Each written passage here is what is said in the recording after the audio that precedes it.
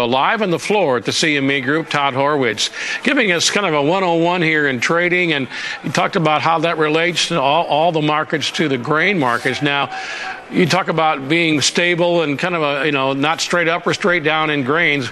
A lot more erratic trade in the last 3 months or so in livestock. Talk about that in relation to the outside markets. Well, I think the first thing in the livestock, we had a market that was probably a little bit too high and sold off a little bit too fast. So that was more of a technical action, short squeeze, all that stuff. But it does affect the overall market. One of the things we got to remember in life is that everybody's got to be able to make money. From the producer or the manufacturer all the way up the chain, everybody's got to be able to make money. And because of the outside influences we're now getting from the central banks and the Federal Reserves, they are preventing the average guy, a guy like me, middle class, from making as much money as I used to make. So for me to go out and want to buy that steak or go to that restaurant, I'm not going to be as often to go there, because that affects me, because I don't want to pay for it, and it works all the way down. And when the producers stop making money, it hurts everybody. So everybody thinks low prices are good. Low prices are not good. We need fair and average inflation to help everybody so that everybody can make money and enjoy themselves versus what we have now. And the Fed is creating this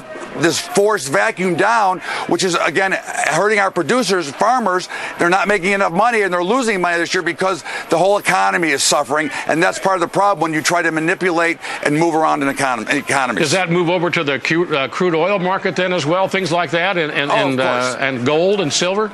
It affects all of it, because, again, what you're really doing, Mark, everybody wants to say it's all about oil, and that's where the oil markets go the same way. That's not true. What's happening is no producer out there that's in the commodity space can afford to hire anybody, so they cut back on jobs. They're working themselves. None of them are making any money. They're losing money on every trade. Every time they put something in the ground, right now it's a loser. Okay, so they need to have an economy that allows everything to flow freely, which is not what they're doing. There's too much manipulation, just like Japan the other day, lowering their interest rates to negative zero rates, giving negative rates on the market. That propelled a stock market rally because that indicated more cheap money. But that hurts the dollar, makes it too strong. It hurts our producers. It hurts all the way down the chain. At the end, it's going to be an ugly mess, but that's really the problem that we're seeing.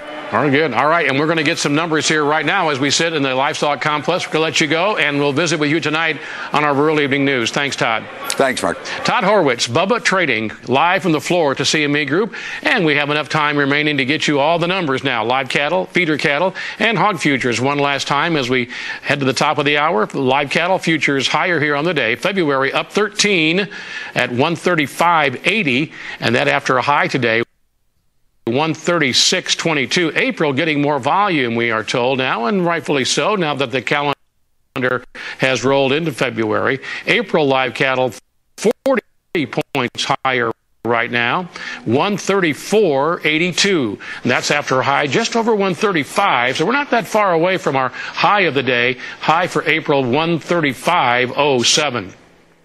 Take a look at the feeder cattle trade one last time. Feeder cattle higher as well. Well, at least the March contract is. That's the nearby. It is up 10, 157.88. Sitting right there below that is April. And interestingly, and the only contract to be lower in April is down 2 points now, 156.88. Again, 156.88, while March 157.88. And our lean hog trade complex there, again, looked a little toppy to some starting out the day, and indeed taking some back. We'll see if it's just a one-day affair. February down $1 right now, 64.35. Again, April getting more volume here, and April lean hogs down $1.38. They were above 70 to start the day. Right now, 69.32. So taking careful notes here. Good stuff from Todd Horwitz. Absolutely, as always.